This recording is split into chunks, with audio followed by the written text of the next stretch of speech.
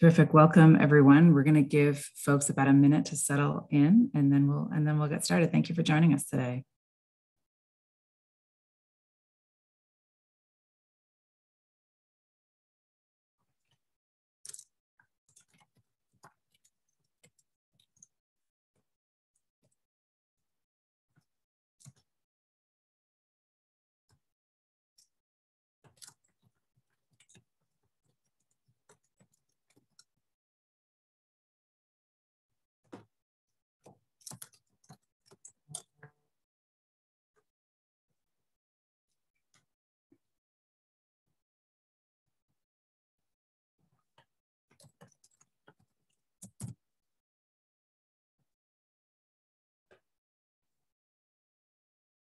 Good morning, folks. We'll get started in about 30 seconds here. Thank you all for joining us.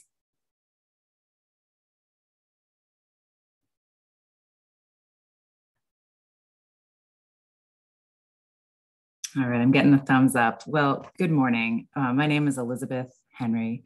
I'm the president of the Environmental League of Massachusetts. And I'm really honored to be facilitating this conversation today, and I thank you for joining us. I think it's clear that we are at a critical juncture. We've all read the IPCC report. We've all seen the recent wildfires, the heat from this summer, the flooding. Climate change's impacts are here, and we cannot wait any longer. And this is why I'm so honored to be hosting this conversation among mayors and city councilors who are equally anxious to see local, state, and federal action. I'm here today both representing the Environmental League of Massachusetts Action Fund, we're the state affiliate for the League of Conservation Voters, and representing the Vermont Conservation Voters, Maine Conservation Voters, and the team, the New Hampshire team at the League of Conservation Voters. Today's conversation is part of this mayoral week of action, and LCV affiliates in 32 states are engaging their mayors to help call for the passage of a $3.5 trillion reconciliation package through Congress. We all agree that it must include robust investments in climate, justice, and jobs. The investments we're calling for must cut US emissions by at least 50% by 2030, put our nation fully on a path to 100% clean energy, powering our grid, our new cars and buses and buildings by 2035, to ensure that at least 40% of investments benefit low-income communities and communities of color, who, as we know, have borne the brunt of toxics and fossil fuel pollution, and who we also know are the most vulnerable to climate impacts. And finally, to ensure that clean energy and climate investments can sustain high-quality jobs. So we are thrilled to have with us today 4 climate champs from across New England, and they're leading on climate in their cities and states, and we're seeing modeling national leadership as well. So I will briefly introduce them and then get right to questions. Towards the end of the conversation, we'll take a few questions from the audience, so you're welcome to use the chat function, which I'll be monitoring at any point during the webinar. So first, Ann Watson, you were elected as mayor of Montpelier, Vermont in March of 2018. And that was after serving on the Montpelier City Council for 5.5 years. You were city council president for 3 of those. You have been a really proud advocate for the council's net zero energy goal and for issues that disproportionately affect Montpelier's renting population. I should note you're a teacher at Montpelier High School. You've taught physics, engineering, and math for the past 13 years. Welcome. Next, we have my friend Jesse Lederman, an at-large city councilor for Springfield, Massachusetts. You were born and raised in Springfield. You'll see this as a theme. You're very proud of Springfield, and you've been the chairman of Springfield's first ever Committee on Sustainability and Environment. You have served on the council since 2017, and you are front and center in the fight to stop a biomass waste incinerator plant in Springfield, which we're looking forward to hearing more about. Next, we have Sarah Nichols, current Bangor City Councilor. You were first elected to public office in November of 2015. You're born and raised in Bangor, and you went to work for the Maine Education Association. I'm interested in particular that you've worked with the council to partner with the town of Orono to establish a framework for joint municipal climate action that's in line with the state's broader goals. And I also want to acknowledge, Sarah, you are joining us from vacation in your car. So you get a gold and silver star. Thank you so much for making time for this. Summers in Maine are precious, and it means a lot that you're here today. And last but not least, we have Mayor Joyce Craig. You are the first woman ever elected as the mayor of Manchester, New Hampshire. You were born and raised in Manchester. You are a proud Queen City, and also a proud member of the Climate Mayors. I think 8 of the 13 New Hampshire mayors also join you on this team. You have continued the city's progress on economic development and taken real steps to protect the environment and make meaningful commitments to combating climate change, including a target of reducing emissions by 50% by 2030. So welcome all of you. I'm going to start with the first question in the order that I introduced you, and then we'll shake it up for the second question. So turning to you, Mayor Watson. Montpelier has really led. You are the first state capital in the nation to commit to net zero climate pollution for all city operations in 2030. It's a big deal. Can you talk to us a little bit about the types of climate actions you've taken so far and what you think it's going to take to meet the rest of that commitment? Yeah, thank you. Absolutely. So the city of Montpelier adopted this net zero goal quite a few years ago now. And since then, we have made some significant progress towards that goal. One thing, we have a couple of major projects that we did. One was we built a district heat plant that burns wood chips that heats all of our municipal downtown buildings, as well as many of our buildings in the downtown renewably, which is just a fantastic project for the city that helped us switch off of burning oil for heat. That was a significant project for us and was years in the making. In addition to that, we recently passed a bond to build do some significant upgrades to our wastewater treatment plant to increase the amount of methane that it was burning, so that that facility could be thermally net zero. And we're still in the process of determining what to do with the excess. We may generate electricity, or we may end up drying the solids. And folks may not know that wastewater treatment facilities are often the most energy intense operation that a municipality does. And so to have that plant be thermally net zero is fantastic. Yeah, so those are just a couple of big projects that we've done. Other things include trying to stretch the money that we do have. We established an internal green revolving loan fund so that projects with sort of a short payback turnaround could be paid for with city money, and then the savings from that could go back to being reinvested in further projects for the city. And that has helped us do things like weatherization on buildings or air sealing or making systems more efficient, which has been helpful. But it really is about stretching the money that we do have.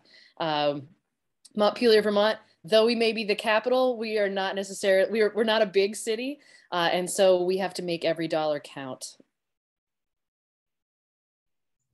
That's a great answer. And congratulations on all that progress. Turning to you, City Councilor Jesse Lederman from Springfield. You are leading the push right now against the construction of this biomass waste incinerator in Springfield. I'm not sure how you're sleeping. I see you out there all the time on this issue. And the state now has these draft regulations that would remove incentives for biomass incinerators for plants that are within 5 miles of EJ communities. Can you tell us more about how this journey has shaped your climate agenda? Sure. Well, Elizabeth, thank you so much for the question. And it's great to be here with you and fellow councilors and mayors to talk about such important issues for our community. As you know, and as some folks on the call may know, this has really been a more than decade-long battle for the residents of the city of Springfield. This is an incinerator that, started out as a proposal to burn construction and demolition debris, in the largest city in Western Massachusetts, the city of Springfield, which is our home, and really would have trucked in debris from the entire Northeast to burn it in an environmental justice community, in a community that has already been impacted so strongly and so negatively by generations of concentrated pollution. And it's really one of the first initiatives that I got involved with in local government in the city of Springfield. It mobilized an entire generation of individuals in the city of Springfield, cutting across neighborhood boundaries, cutting across any boundary you could imagine, and has continued for this long, really because unfortunately, it's taken a long time for the state's priorities to change towards where they really need to be headed, which is true, clean, green, renewable energy production.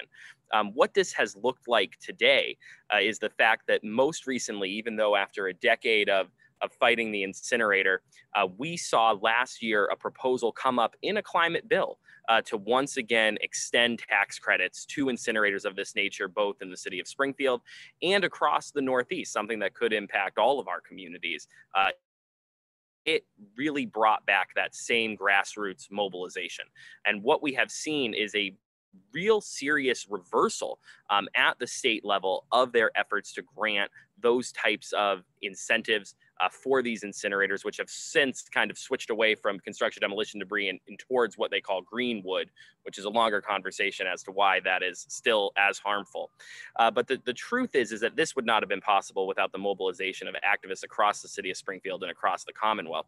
We are still pushing the DOER and the state legislature to strengthen these protections even further, because what they are still proposing is a rollback of what is in place now. While it would prevent incentives from being granted to incinerators in Springfield and incinerators within 5 miles of an environmental justice community, it would allow those same taxpayer energy funded incentives to be granted to incinerators in other communities outside of the Commonwealth and some communities in the Commonwealth of Massachusetts. And we believe that we must protect all communities from pollution, not just the city of Springfield. So there's more work to be done, but it is an incredible testimony to the change that can be made when people step up to the plate.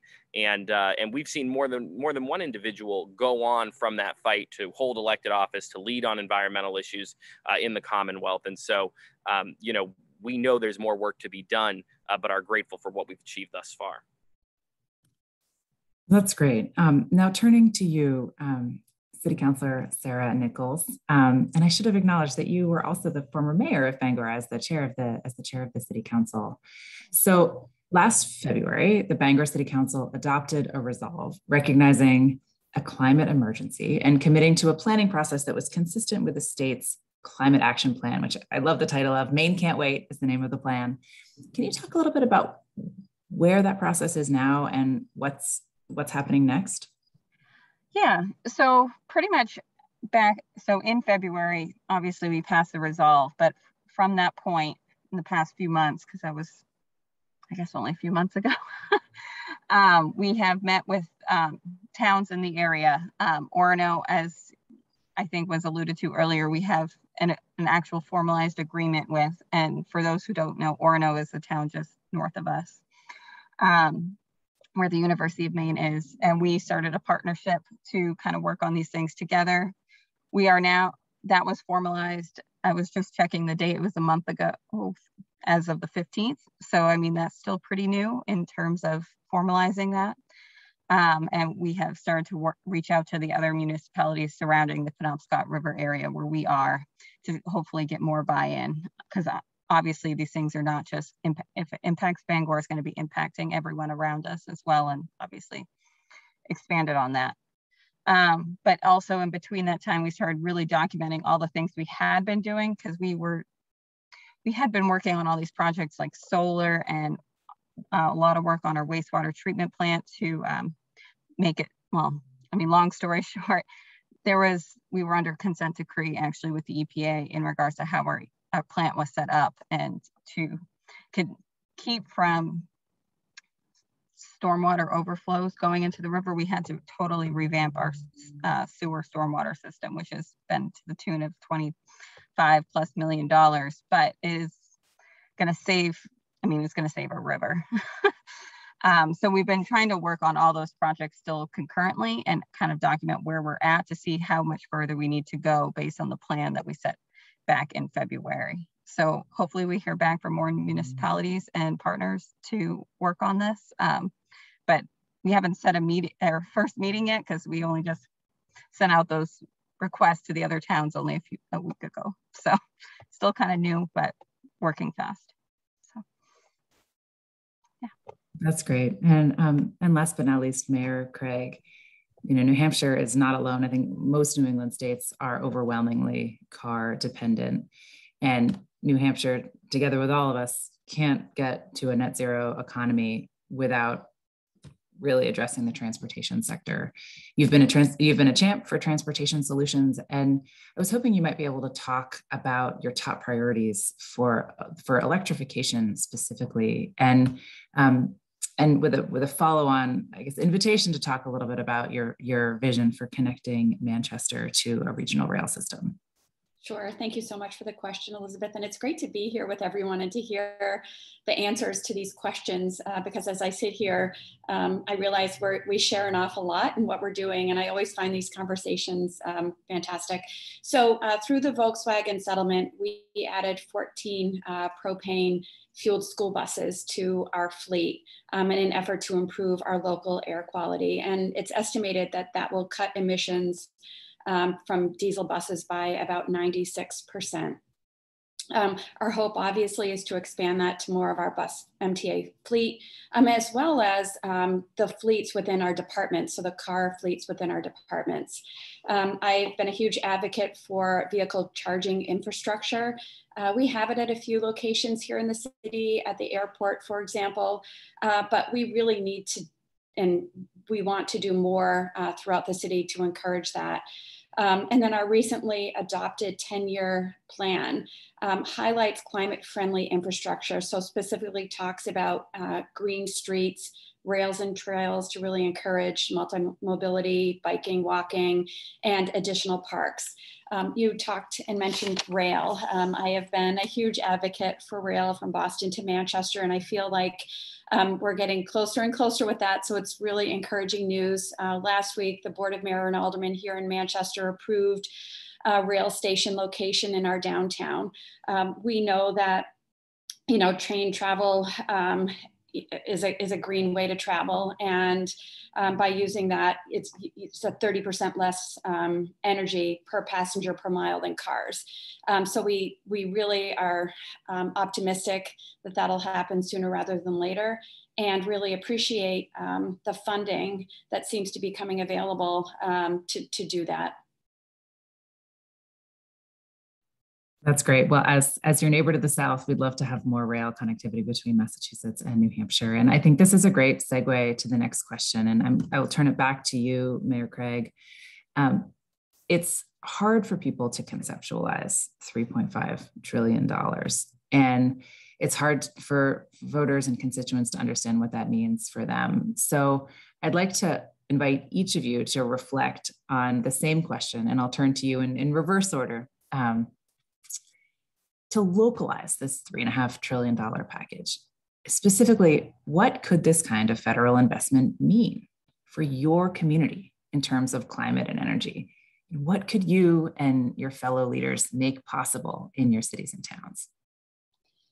So for me, I look at this opportunity as a once in a lifetime opportunity where we have these federal dollars that can really make a tremendous impact in our community. And the few things that I've thought about, obviously the transportation that I just talked about, that would be and would make a huge impact on our community.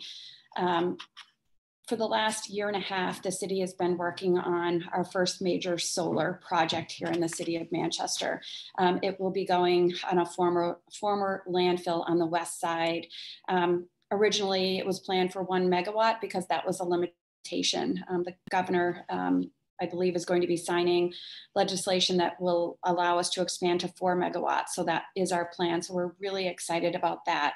But being able to expand solar to more residents and throughout the city from a business perspective would be fantastic. And then I think just making it easier for communities to recognize and accept climate change, that climate change is real, and everything that we're doing from a planning perspective to make sure that we are doing that. So we are going through a CSO project, as the councilor had mentioned, you know, and our EPD division really does bring, they begin their major projects by identifying what they need to do and what is required to address climate change and what those potential impacts are. And obviously some of those changes that need to happen will cost more money, but they're necessary. And we all need to start looking at these major projects in the same way and make those changes now for the future. Turning to you, Councilor Nichols. Yeah, this one was actually harder than I thought it would be, mostly because we have so many projects going on that I think would be worthwhile. But trying to pick the few that are like worth highlighting that would actually be the most impact, I think is hard, because I mean, the water and our sewer I mentioned, but we seem to have a grip on that with our with their funding. But something we have been working on, which is actually broadband, which would actually limit, I mean, Maine is a pretty rural state and a lot of people commute to Bangor, or Bangor people just, I mean, until recently, I was commuting to Augusta every day to work. But if there was a way to have better broadband in our community, that would mean a lot less cars on the road. And so that's something we've already been looking at and at identifying to try to use these funds for, but it's a project we've also been kind of working on. Actually, we have RFPs back, so we're actually reviewing them right now. So they're a lot closer to being finalized than I probably just hinted at. But I think that would actually be a really, it'd be a pretty impactful climate project, even though it's not usually what one thinks of as the immediate climate, but keeping people off the road and getting them more localized in their community is really important to us, especially in Maine, when we're so, and I'm sure this is actually really familiar to every other New England state, that we all drive a lot because there's, or at least especially Vermont and New Hampshire, where our public transit is not as intense, I think, as other like Connecticut and Massachusetts can be in places. So that would be my big priority, besides all the ones I had mentioned that we're already working on. That's great. And Councilor Lederman, what could you make possible in Springfield? You know, one of the things that came out of the original fight against the biomass incinerator is the fact that, you know, residents, advocates, and elected officials in Springfield really began to look more closely at climate change and environmental justice issues and the way that they impact Springfield. And so while we've been working to hold off new polluters, and while we've been trying to send a clear message that the days of rubber stamping polluters in communities like ours are over, we've also been really working to get ahead. You know, since that time, we've written and put into place the Springfield Climate Action Plan with a goal of reducing pollution by 80% by 2050. We're currently working on upgrading that goal to bring it into compliance with what we know is what we need to do now, which is more. But we recently held a hearing and found that we completed 81% of that plan so far. We've saved millions of dollars by reducing energy usage, by upgrading municipal buildings, but we've been able to do that by working really hard, you know, to get grant funds, to find funding to be able to do this. The truth is that cities like Springfield are the ones that are in the most serious position of needing to respond to increased weather events and global climate change, but also are still having to spend so much money responding to the impacts of them. And so funds like this is so critical to help us really get ahead. One of the things that comes to mind is how much work we need to do to upgrade our housing infrastructure in the city of Springfield. We are one of the oldest cities in Massachusetts. Our housing structure is some of the oldest in Massachusetts. And what that means is that when we see these increased weather events like the heat waves that we've been experiencing, it is actually truly detrimental to the public health of our constituents. We know that there are people who are not able to really adapt to that because they don't have air conditioning in their homes, because their homes are not constructed for this. So I think that being able to put in place broader retrofitting and upgrading for homeowners and tenants is going to be important. That's also going to have an important public health benefit. We want to be able to increase solar on our buildings. We're replacing 4 new school buildings in Springfield in the coming years, and they are solar ready, but we can't get reimbursed for solar installation through the funding formula that currently exists. So that's another example. And we talked about, I know a lot of conversation has happened today about public transportation. Interestingly enough, in Western Massachusetts, we also face an issue with public transportation, even in the urban areas like the city of Springfield, because unfortunately, our RTAs are expected to be generating revenue as opposed to serving the community.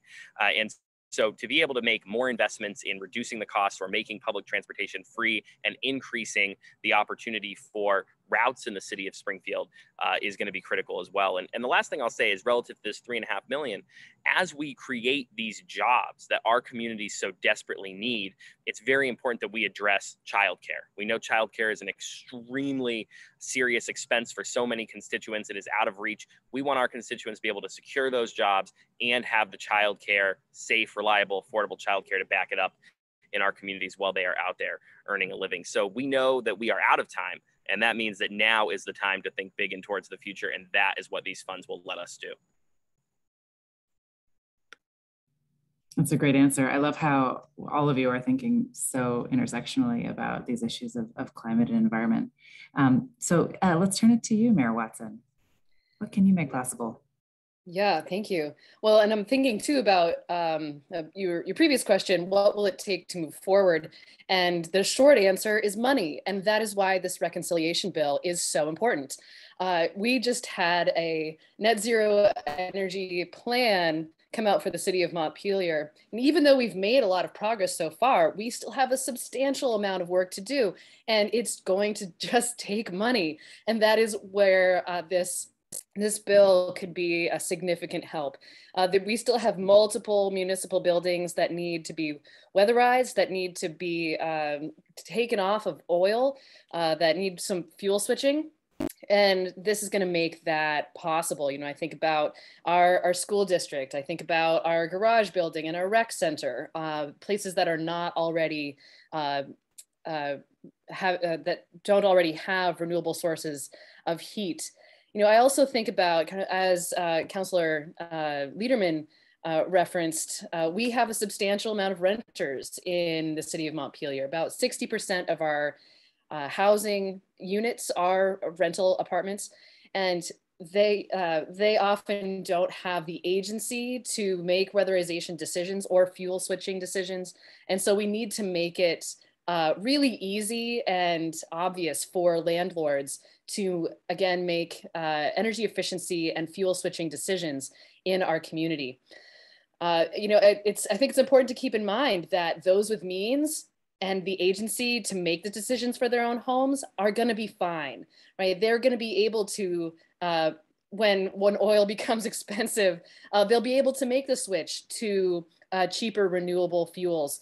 But those who are renters may be stuck facing higher fuel costs. And so one of the hopes that I would have would be to make this money available particularly to landlords, particularly to protect the renting community, which is often folks with lower incomes. And I also think about protecting our small businesses, making grants and funding available to small businesses to make their facilities net zero.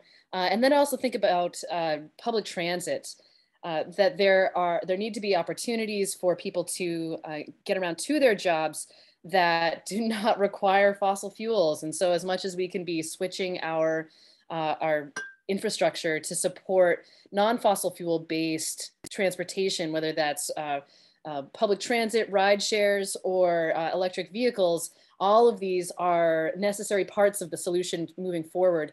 And I think we need to make that, again, easy and obvious for people in the future. And again, that just is going to take money because people often vote with their pocketbooks. They're making decisions based on what is financially in their best interest.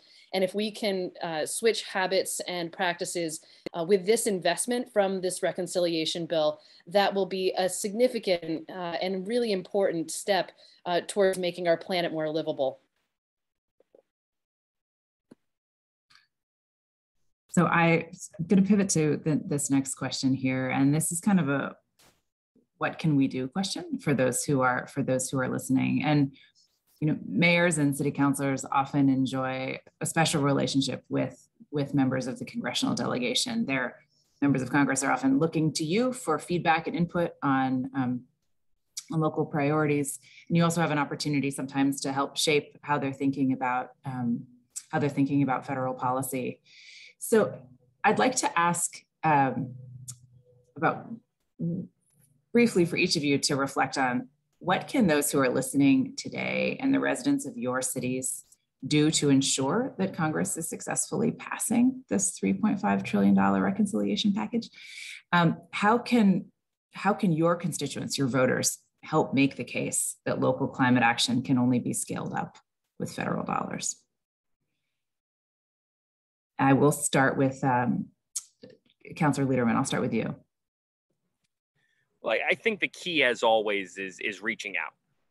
The truth is that the more calls, the more emails, and the more conversations that our federal leaders have, not just with folks like us who serve in elected offices locally, but with constituents across our communities, moves us closer.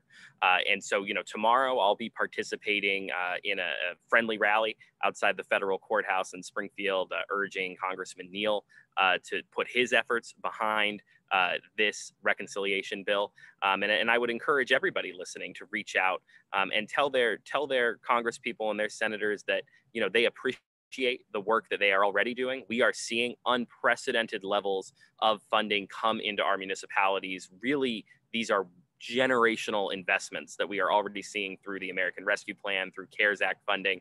And it shows that when our federal government puts their mind to it, the money is there to support our communities. But you have to have a push behind it. When we, at the beginning of the COVID-19 pandemic, began writing letters as councilors and with community organizations to our senators and our congressmen about the impacts we were starting to see in our community, about the amount of money that we were going to need for rental assistance, about the amount of money that we were going to need for unemployment, we never imagined that we would actually see that level of investment, but it came because there was an unprecedented push. And we need to recognize that climate change and the increased extreme weather events that we are going to be seeing are going to be as serious and as deadly for our constituents as COVID-19 was. And we need our federal representatives to recognize that as well and pass these bills. Great, I'll turn to you, Mayor Craig. Anything you'd like to add about how your constituents can help make the case? Yeah, I feel like in New Hampshire, we're very fortunate. Our federal delegation is very accessible and they are in our communities, living in our communities. They're here all the time. I share the same thoughts. It's important that we all speak up. And I think what's most impactful is when our residents share personal stories about how these issues are impacting their lives. That's really what resonates, and that's what they take back to Congress, and that's what really makes a difference. So I would encourage residents to continue to do that. That's what they've done. That's what they're so good at. They're living here, they're living through it. They need to share their stories. Mayor Watson, anything to add? Well, I would echo Councilor Lederman's and Mayor Craig's call to be in touch, to share stories. I guess I would add that if you are feeling motivated to do something about this, to find a couple friends who might also want to also be in touch, because I think it is really very much about the volume and the pressure that we as the constituents of these folks it's about putting pressure on them. So find some friends, write some postcards, make it social, make it fun, and get in touch. That's great advice. And Councilor Nichols?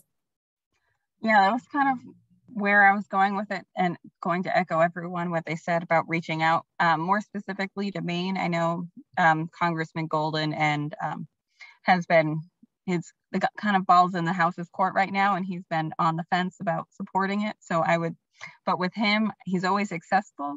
So trying to really give the personal stories on how it's going to impact our district, because we're split into two. So I say CD2 a lot, but this part of Maine is going to be dramatically impacted, not just with our fisheries, but with our,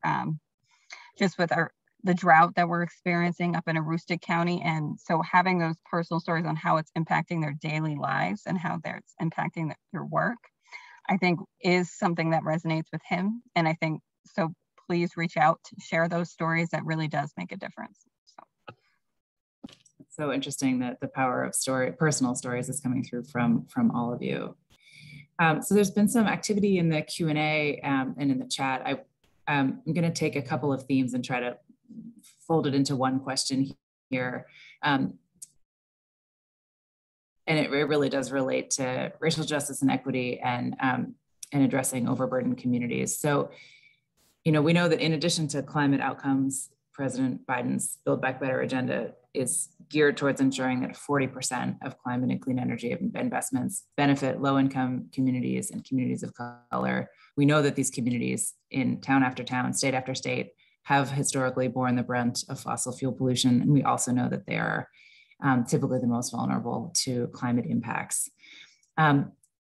Several of you have touched on how you believe this 40% could make a difference in your cities, but an invitation to add any other context or color about how this 40% frame will impact your jurisdiction. And Mayor Watson, I'll start with you. Yeah, again, I mean, this is one of the reasons that I am thinking particularly of the renting community in Montpelier and how the kinds of difficulties that our renting community faces, you know, whether that's lack of access to renewable energy or efficient energy efficient housing. And so that's going to be important for us moving forward. Yeah. That's great. Mayor Craig. Yes, thank you. Manchester is a very diverse community. So these funds would have a tremendous impact in our community. You know, I was thinking, we talked about the school buses. 60% of the kids in Manchester public schools are on free and reduced lunch. One of the things we're talking about right now, and in New Hampshire, we're not required to pay for buses for high school students. And so one of the things that we're talking about right now is if we had the funding, we would not charge students to take a bus to school, which I believe is the right thing to do. But also this funding would allow us to make some advancements from an infrastructure perspective in the inner city, which is very gray. And so allow us to increase parks and walkability and change some of the, you know, the two-way, one-way streets that are urban highways and do more of a green street effort that I believe would make a tremendous impact in those neighborhoods. That's terrific. Councilor Nichols. Yeah, so I should admit my battery low went blinking right as you were speaking. So if I may have missed part of the question, but I think so if I miss a part of your question, that's why. So just, so Bangor is not I think this was settled in the census. We are not the most diverse, but we have more diversity than we did 10 years ago. So this is something that, so those funds would really help, and mostly in terms of housing. I think that has been mentioned a few times by Mayor Watson, but also Councilor Lederman in regards to our housing stock. And that really would affect, I mean, Bangor has some of the oldest housing stock in the country. And I mean, my house is over 120 years old, and I think that's on the younger, it's about probably on the older side, but it's the majority of our homes. And so they're not very efficient. And something we did a few years ago was actually in hopes to kind of reach that middle ground in terms of, we have Efficiency Maine here. And so we're trying to complement that funding in terms of like making sure if someone wants to get a heat pump, if they're more of a middle income or low income, they could maybe get additional funds through the city to help make that happen. And so trying to do projects like that will help not just, well, that will help all people in our city. That would really that's kind of where I was thinking about where we'd go with that is improving our housing stock, but also I saw a comment from someone about our EV charging stations. I should probably mention that we actually have been, that's something we've been investing in for a long time in Bangor. We have them all over, and I actually just got an email from our local power company to try to see how we can do more. So it's something we are working on. I just wanted to address that comment that I saw in the chat as well. So. Thank you. And Councilor Lederman.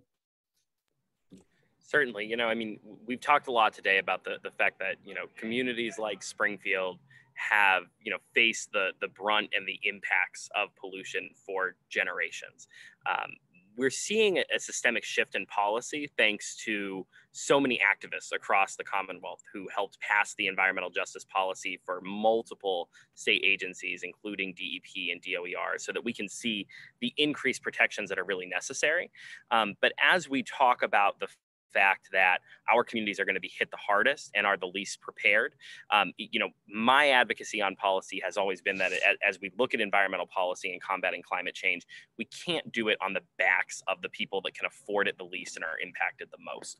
And so I think the fact that this proposal exists in the reconciliation bill is really a testament to how we have shifted the conversation around environmental justice in the Commonwealth and in this country. And that has to go forward. So I think everything that we've talked about today points in that direction. I think that the other conversation to have is, you know, about the fact that folks who are in a position to continue to kind of carry on in the face of extreme weather events and climate change, as Mayor Watson said, the folks that have the money to make the transition will make the transition. Some folks will also continue their activities because they won't be impacted by it. And so for our constituents, it really is going to become a matter of life or death, especially when it comes to heat waves. And that's why I make the comparison to COVID-19. I also wanted to jump in on the EV charging stations because I've been thinking a lot about this lately. So, I mean, we're investing in EV charging stations in the city of Springfield. We have them in multiple neighborhoods, but there has to be more investment from the federal and state government in making electric vehicles actually accessible to our constituencies. Because right now, even with the rebates that exist, those rebates are not accessible to enough people. And the way that they are given, it does not actually make these cars affordable for the vast majority of my constituents at several different income levels. And furthermore, I mean, you're still talking about more than $30,000, even with rebates, for one that could put you in a position to be able to get the range that you need. So if we are going to see, which we must see, a switch to electrification of personal vehicles, we need to see significantly more investment from the federal government in not just rebates, but in actual subsidy for people to be able to swap out their vehicles. And that's going to be a broader conversation that we're going to have. That's great. So I've got one more question here, and then I'll give each of you an opportunity for a brief closing remarks. The question really relates to your voters and your constituents.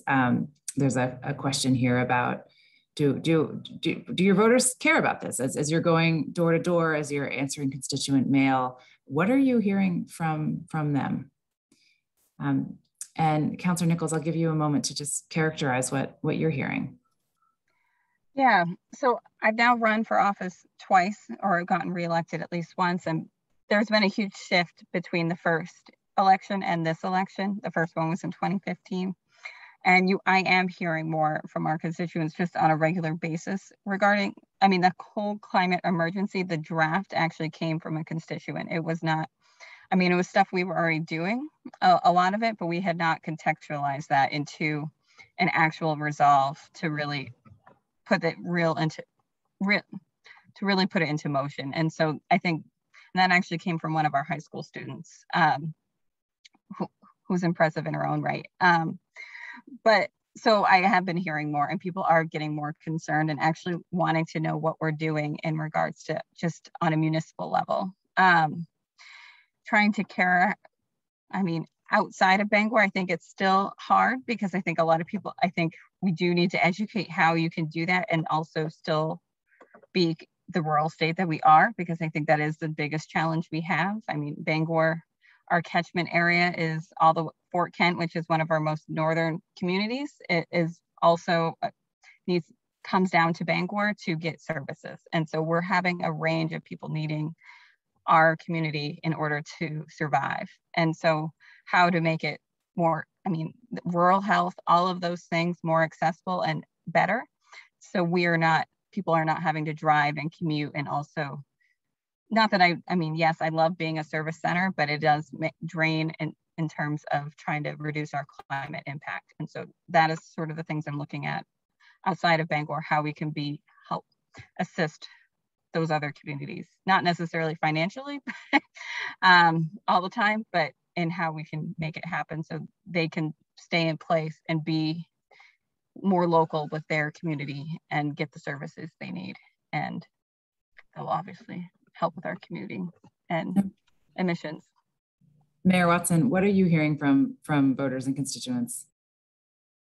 Yeah, voters in Montpelier have supported climate-related, renewable energy-related projects for many years, but that's actually also very typical of Vermonters. Something like 70% of Vermonters are concerned about climate change and are interested in climate action. And this has been true for years. It's been true across multiple mayors in Montpelier. And I'm certainly seeing that continue. And I would actually add that I think especially since the most recent IPCC report, as well as particularly since the fires that have been sending smoke down our way from the Northwest, we are, and in California, it's a little, it's very present, to see the smoke impacting visibility. It really feels like, oh gosh, like climate change is really happening now, and it is urgent. So that's sort of the sense that I am getting from folks now, is that it's being ratcheted up a level from caring about it and wanting to do something about it to like, oh, this is urgent. This is a high priority. Mayor Craig? Thank you. I agree with everything that's been said. And I would just add that especially when it comes to young people, this is one of their top priorities. I have a daughter who's in high school, and they're talking about this today, and they care. And so we're seeing young people, young voters who are really engaged and really pushing to see change. And I think that's very exciting. That's great. And Councilor Lederman.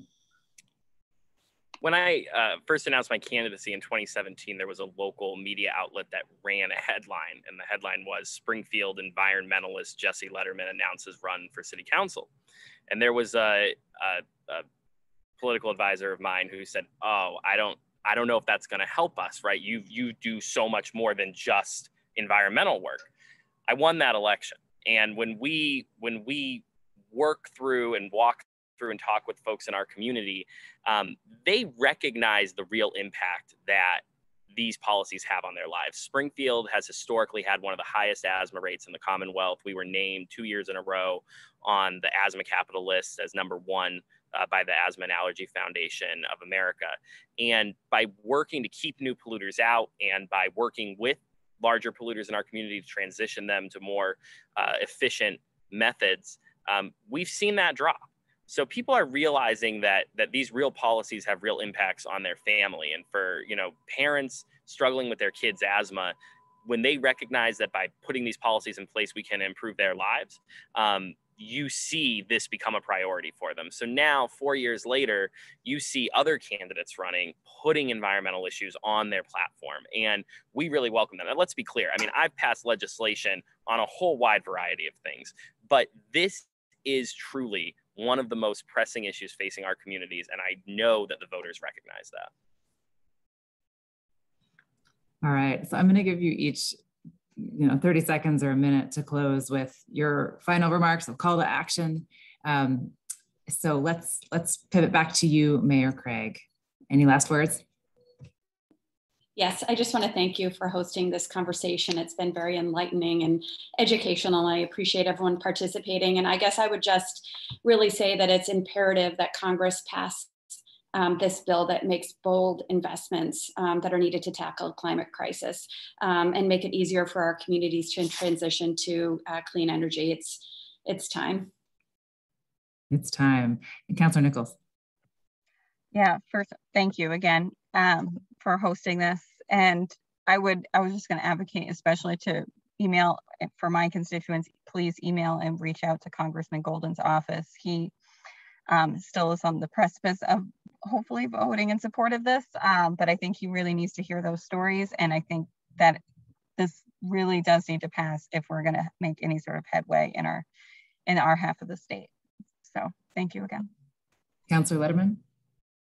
Well, just thank you so much, Elizabeth, to you and ELM, and it's great to be here too with and meet these colleagues from across New England, especially those that have served on their city councils. I always say city councils are the closest elected body to the people, and that's really where we get to see firsthand the impacts of what this policy really can do. So I agree. Reach out to your local elected officials, reach out to your state and federal elected officials, tell them why this is so important to you. And also get involved locally. Reach out to your local organizations that are pushing for change in your communities. And if you're not getting the response that you want, run for office yourself. All right, and then closing as we began with you, Mayor Watson. Yeah, thank you. I just want to say what an honor it is to be here with you all. I think as folks involved in local government, we have a very clear understanding of how climate change is impacting our communities. We are the closest to the ground, so to speak, in terms of the impacts of policy on our communities. And so I think we have a good understanding of how climate change is impacting our communities. And we are basically out of time. We must act on climate change now. So it is imperative that the reconciliation bill include significant amount of money to go towards energy efficiency and renewable energy, putting people back to work and with good paying jobs to make our planet more livable, particularly improving the lives of those affected by climate change the most, our communities with low incomes and communities of color. And so very grateful for this time, and thank you for organizing this. This is a hugely important piece of legislation in our country. Perhaps, and as somebody said earlier, this is a generational piece of legislation, and it needs to be significantly impacting the climate work around the country.